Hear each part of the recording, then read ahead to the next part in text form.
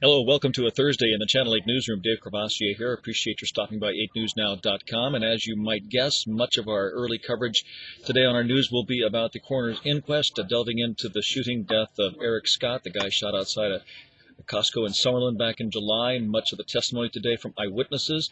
We also delve just a little bit deeper into the level of painkillers in Eric Scott's blood. It would have killed anybody else, and we're going to look at how he managed to function in society with that level of painkiller in his body. The search continues for the right guy to be our Clark County School District Superintendent. The two final candidates are still in town, being interviewed by the Clark County School Board today. A second Henderson police officer has now been arrested for solicitation of prostitution.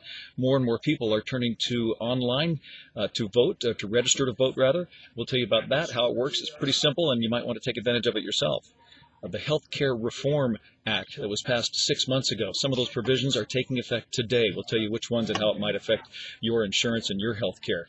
And finally, you've heard of mortgage fraud. Well, now they're looking for two people who are engaged in unemployment fraud, guys who are defrauding people out of their unemployment benefits. Quite a scam. We'll tell you more about that and a lot more other stories on our news between 4 and 6:30. We hope to see you then.